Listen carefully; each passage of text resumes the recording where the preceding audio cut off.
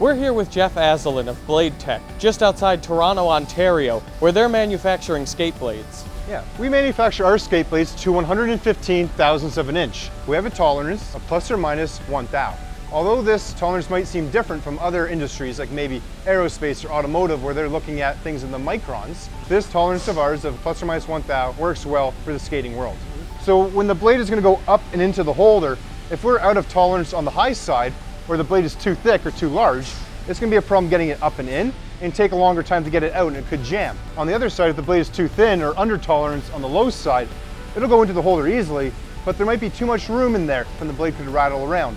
And that's not good either, because then our players are losing performance, efficiency, and power, and they're not getting that reliability that they need. So sticking to this tolerance, making sure that we manufacture to our CAD models and being consistent is what we need to do to provide our players the best performance.